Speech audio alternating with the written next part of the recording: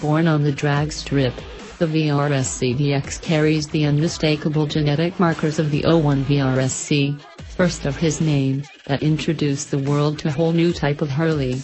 Built like a sprinter crouched at the blocks, the Special has an all-up-front look that speaks to its lot in life as a street dragster. The raked-out front end suggests great straight-line stability at speed, while a postage stamp-sized speedscreen provides a little fairing atop the headlight can presents minimal resistance to penetration.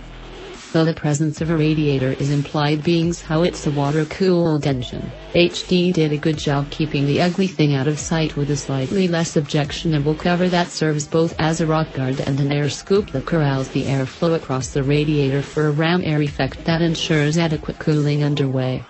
It ain't exactly pretty, but it beats the alternative by a mile. The upper lines flow along the curved fuel tank, then dive down to the deep scoop saddle that is all that keeps your butt on the bike when you drop the hammer.